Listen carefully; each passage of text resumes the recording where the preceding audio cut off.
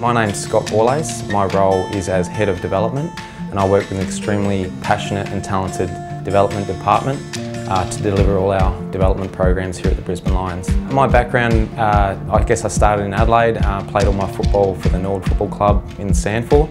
I also had 1 year at Port Adelaide on an AFL list and only lasted the 1 year, not through lack of trying.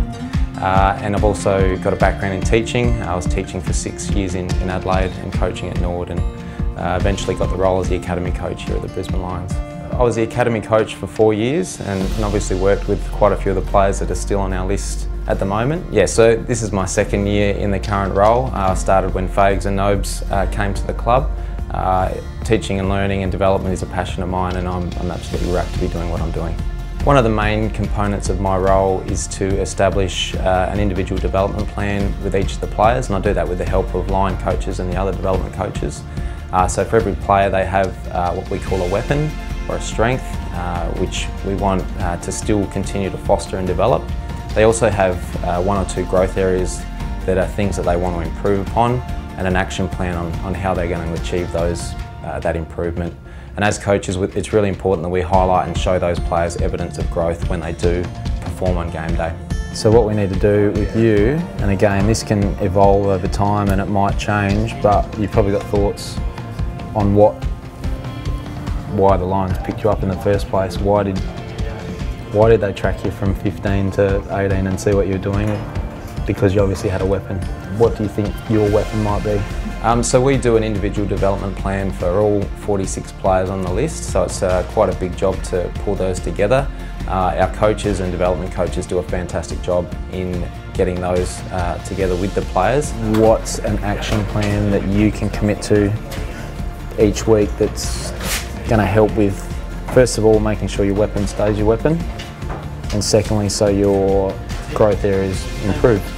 The players also really buy into that. We've got a real culture at the moment of continual improvement, so we make sure the players drive that, but as I said, we make sure we acknowledge evidence of growth when they do experience success or achieve success.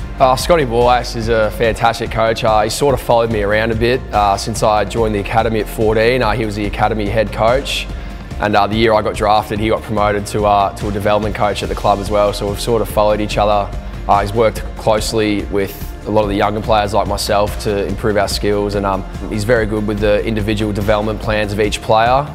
He's got a big board up in his office of every player and what they've highlighted as their areas to work on and their strengths.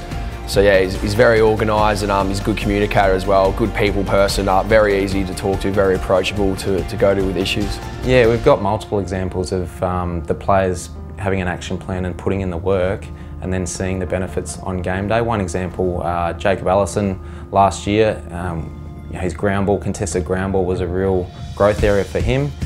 He put the time in craft, and then when he eventually got the opportunity to play AFL, make his debut over in Perth, to see him execute the skill under pressure, I guess is what makes me most proud as a coach, to see the benefits of the work he's put in, but also the work we've done together. He's quick. Part of my role is coaching the NEFL midfield on game day as well, and post-game we review and analyse the game from start to finish again. It normally takes 3 to 4 hours, and we cut up individual edits for each of the players. Then on a Monday or a Tuesday we sit down and review with those players. Again, we highlight their weapon or their strengths, we look at their growth areas, and again we discuss action plan of how they might work on that during the week. This is so it's an improvement in contest that we've talked about last few weeks. So going back with the flight, that's good. That's exactly what we're after. Bring it to ground, we win the footy. Perfect. On a Monday, Zane, Littlejohn, Paul Henriksen, Mitch Hahn and myself will get together and have a development catch-up. We'll talk about the game that's just happened on the weekend. We'll also talk about whether there's any need to change the individual development plan of each of the players. Henry drives our HATS program, which is our touch program. Zane drives our 1 to 4 year education program, and Mitch is obviously the senior NEFL coach. So part of my role is planning and coordinating our training.